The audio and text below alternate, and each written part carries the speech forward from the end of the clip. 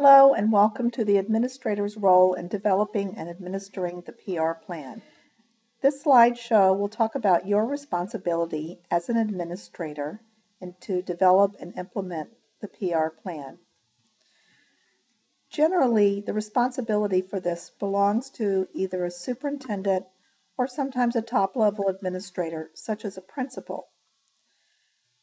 The superintendent may choose to delegate this responsibility to an assistant or director of public relations, but he or she generally still oversees the implementation of the PR program.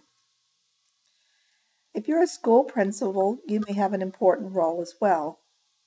For example, you'll be making sure that the internal relations at your school, for example, teacher and principal relations, are healthy. You'll be making sure that the district-school relations, for example, the relationship between the superintendent and yourself or the school board and yourself, that those relationships are healthy. And finally, between the school and the community, such as teacher-parent relationships. There are three options for organizing PR programs, and we're going to be talking about each of these options separately. PR programs may be organized in a centralized or a top-down approach. Generally, this takes place when a school superintendent develops a PR program and decides to have all the schools in the district implement it with very little input. Decentralization, sometimes called the bottom-up approach, consists of when decisions are made at the school level, and so each school develops a PR plan and they're fairly independent of each other. A hybrid plan takes both a top-down and a bottom-up approach. So usually the district level PR plan is developed first, and some of the aspects of PR are centralized and some are not. The school level plans then extend that district plan. For example, a district plan might say who the point of contact for communications is for the district, and that might be true throughout the district. But then individually, each school might develop their own website, their own marketing strategies, and so some decisions are centralized at the district level, some are more at the school level. Which approach is best? To consider which is best for your situation, you need to think about 4 different types of factors, and these are represented by the capital letters in the middle of each line: efficiency, control, flexibility, and effectiveness. Efficiency refers to how quickly and well something can be done. So with a decentralized approach, efficiency might be low because many different schools are trying to do the same thing, whereas a centralized approach might be high because decisions are made rapidly and implemented rapidly. If one central agency is in charge, a hybrid might fall somewhere in the middle. However, if you're looking for maximum control, then you definitely want to go with a centralized plan where a strict control is maintained over public relations. A decentralized plan will give you less control, and a hybrid, again, somewhere in the middle.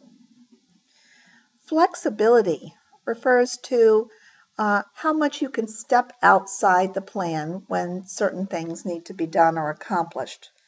In this case, if this is a priority, a decentralized plan will be more effective because it gives each school greater autonomy, and a centralized plan will be less effective. Effectiveness, in other words, measuring outcomes. Research has suggested that a combination of the two approaches, or a hybrid plan, might be most effective. That is, a hybrid plan tends to give everyone a certain amount of freedom and at the same time allow them to achieve their own independent goals. So you need to consider Which of these variables is the most important in your situation? There's a definite connection between public relations and marketing because schools are not guaranteed a steady flow of students. Marketing and PR must be treated as interrelated functions, and they require that you, first of all, have a very good vision of your school. You define your school, and usually this is defined in a school's mission statement or vision statement. So you should really understand what your school or district's mission statement is. Who are you? Are you a STEM school? Are you a special school for special education or some component of special education? You must also have interpreted the known needs and wants of your stakeholders, so your parents, and we've talked a little bit about how to gather that information, your parents, your teachers, your staff, your community members, and also monitor the environment to detect changing needs and wants. As part of the PR and marketing efforts, you need to communicate especially good information about programs in order to build goodwill. We looked at a number of PR plans already, and you might notice that they have several characteristics in common. The good ones are brevity. So you wouldn't want to wade through a plan that's 100 pages long. Compatibility. This means that they're compatible with your school's mission statement. Accountability. In this day and age, stakeholders are looking for your efforts to be accountable to the general public. Measurability. This is part of accountability. You state outcomes that you hope to achieve, and you state how you will measure them. Eventually, we will talk about evaluating plans, and measurability is an important component of that. Achievability. Are your goals and objectives that you've set reasonable and achievable? And flexibility. Situations come up all the time that require you to be a little flexible in implementing the plan. And does your plan allow for this type of flexibility? As an administrator, there are 10 steps that you can begin to develop and implement a public relations plan. First, you should establish a planning team, and we'll talk about the composition of that team in a minute. Define the publics being served. In other words, who are your internal and external stakeholders that you would like to reach with this plan? Define the district or school, and again, this is to looking at your mission statement, looking at your vision statement. Establishing benchmarks. So what are the outcomes that you hope to do in terms of benchmarks? These are very broad objectives. Develop a mission statement. A PR mission statement can be different than the school's mission statement. So, for example, whereas your school's mission statement might focus on developing educational equity for all children, your PR mission statement might be to utilize a variety of communication resources to develop two-way communication between your internal and external stakeholders. You should establish short-range goals and strategies, the things that will take 1 to 2 years. So, for example, does your school not have a PR plan? Well, then what are the steps that need to be taken to get it up and running in 1 to 2 years? And the tasks and deadlines for activities, so a calendar. When is each step going to be accomplished?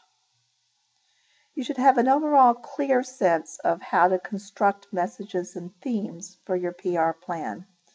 So if someone goes up to your planning team and asks this question, in a sentence or two, tell me about what your school is.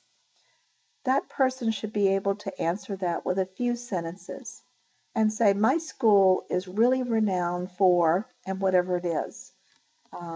and this becomes one of your messages or themes. You constantly want to come back to those messages and themes in your PR efforts. So what is the message you want to get out on your website, on your newsletters, on your open houses, during your open houses with parents, during your school luncheons where you invite community members in? What are the messages and themes that you touch over and over again? And there should only be a few of those.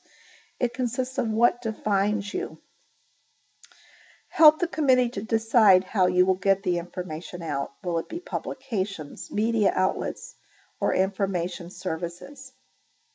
And finally, the last step is to develop an evaluation plan so that your public relations plan can be assessed periodically. Each plan should be assessed probably at least every 1 to 2 years and modified as necessary if something isn't working.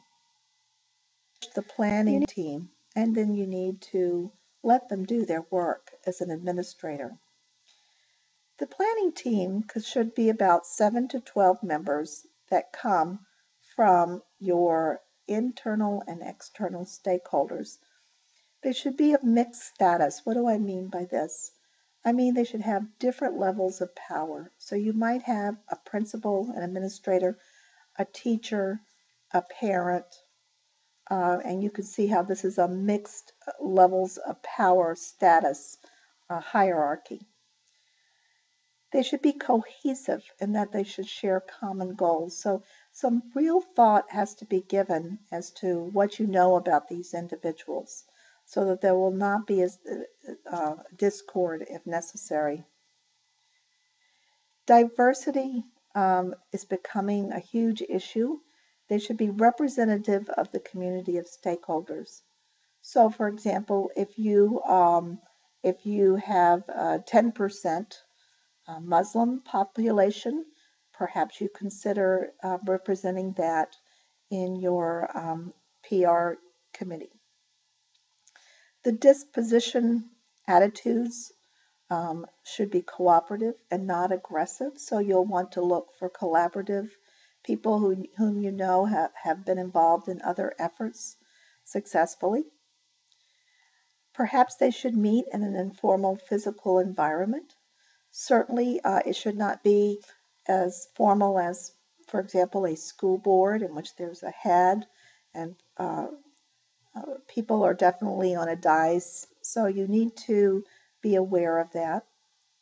And you need to help them establish communications technology through email, wikis, Google Docs, any way that they can upload documents and communicate the work of the committee. So your interventions are to help establish the committee and to help guide it, to help them understand their tasks by designating member roles, helping them to have a sense of ownership. One thing you don't want to do is step in every step of the way and tell them what to do, because then they will just feel like it's a top-down approach and they won't have any sense of ownership. Help them to set reasonable, clear, measurable, and acceptable objectives. So, for example, in your review of the documents coming out of the committee, if you feel that something is inappropriate or unattainable because you know of a logistical reason, you need to bring this to their attention. Help them and guide them by providing democratic and facilitative leadership. I like to refer to this as the guide on the side, not the sage on the stage. So you're a presence and you're guiding, but at the same time, you're not taking over. And this will all be successful if you select capable team members. So as I've said before, it's important to give some thought to who those people will be. This lecture is finished, and please continue with the module.